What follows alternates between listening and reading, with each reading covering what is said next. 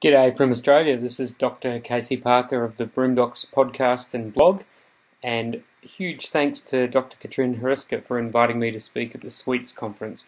It's really amazing to be able to cross the globe and speak to you guys from the other side of the world. So, I got to know Katrin over the last couple of years through the online medical education community, and it's been really great to learn all about how you guys do care in Sweden and how it is different in a lot of ways, how it's the same as it is here in Australia. So, I'm not really an emergency doc. I'm a little bit different, and I thought I'd spend a few minutes introducing myself, and I'd love to hear your questions and thoughts. If you haven't checked out the blog, here it is. It's at Broomdocs, broomdocs.com, or you can catch me on Twitter at the handle Broomdocs. I've also recently started work with the boys from the Ultrasound podcast, teaching at the Ultrasound Leadership Academy online, which is really great, and there's even a few Scandinavians involved, and I've been really enjoying talking to people all over the world with this great new innovation, so check it out if you haven't already. So a little bit of geography first, just so that you know exactly where we are. I'm an Australian. I work in a town called Broome, which is a medium-sized town in the far north part of Western Australia. It's in the tropics, so we're closer to Indonesia than we are to most of the people in Australia. We have an amazing place to live and work in Broome, so it's one of those great tourist meccas of Australia. People come from all over to spend their time sitting on the beach, and juxtaposed right next to that is some of the sickest people in Australia. So about half of my patients are Aboriginal people, local Indigenous people, and they tend to carry a huge disease burden, the sort of diseases that we rarely see outside of Africa or other parts of the third world are pretty much always present in the Aboriginal population. So it's quite an interesting place to work and has many challenges as well. One of the major challenges that we faced is distance.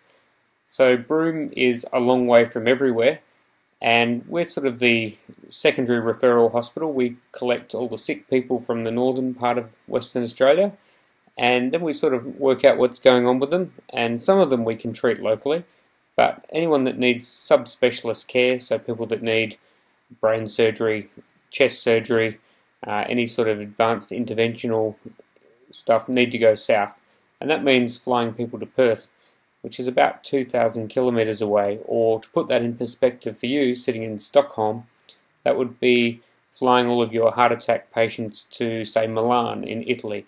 It's a long, long way away, and the logistics involved in transferring many patients great distances and the decision making that go around that really do sharpen one's practice and make you really think about how it is that we do medicine. So, my specialty, I'm what we call a generalist or a rural generalist, and this is a specialty that only really exists in some parts of the world, Australia being one. South Africa, it's quite popular, remote parts of Canada, and I assume that there's also some generalists over there in Scandinavia and Sweden as well. It's a great specialty, but it's also one that comes with a lot of challenges. The basic philosophy that we carry as generalists is we work generally in a hospital environment, sometimes in private practice, and we are expected and need to be able to have the skills to treat anybody that walks in the door, no matter what's wrong with them, from the common cold through to the stroke, from minor medical illness right through to psychotic depression and all the obstetrics and stuff that goes with it. We need to be able to treat them anywhere. We do get involved in pre-hospital care from time to time, and it can be quite difficult when you're a long way from help. And we do it at all times of year as well, so Broome's lucky to have a tropical atmosphere, but that does come with severe tropical cyclones and other major meteorological disasters, which do sometimes leave us isolated for long periods of time, which can be quite challenging, and also tend to leave us with some quite dramatic injuries as well.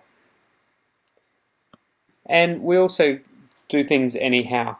So being out here a long way from home, it does rely on us to be innovative and change the way we do care to optimize patient care and use what resources we have available. And so that basically means that necessity is the mother of invention. We have to try new things, find novel ways of treating our patients in order to try and achieve the same quality of care that they might get in the city. Because unfortunately, critical illness and severe sickness doesn't respect geography. Our patients get sick no matter where they happen to be. Alright, so what is it that I actually do? Well, about half of my time I do the same thing that you guys do. I'm an emergency doctor. I work in a small but busy emergency department supervising junior doctors and treating anything from minor ailments, minor injuries, right through to full resuscitative care. About 1 day a week I do an elective anesthesia list, and this can be anything from straight up and down elective anesthesia through to trauma anesthesia, pediatric anesthesia, and quite a bit of obstetric anesthesia as well. We also have a critical care unit, so we have about 4 beds, what we call high dependency, and then we have one room which is a sort of single room ICU, which we keep patients in anywhere from a few hours through to a few days. We have an amazing internal medicine specialty here in Broome. We see a lot of diseases that most people in the Western world would only read about in textbooks, things like severe end-stage diabetes, renal disease, rheumatic heart disease. These things are all endemic in our local Indigenous population, and so we see some really terrible diseases in what is really a first world setting. We have a very large pediatric population, and these kids also suffer the same problems that their parents do, so we see a lot of kids with severe infections, and that seems to be a mainstay of our pediatric care. We do a lot of obstetrics. Obstetrics is one of those disciplines that really tests your mettle, and we do have specialist obstetric services in Broome now, which is wonderful, but that also brings with it more and more high-risk population of patients. So we're seeing a lot of high-risk obstetrics taking place in our small and stretched obstetric unit. And of course that comes with it neonatology, which is my personal fear.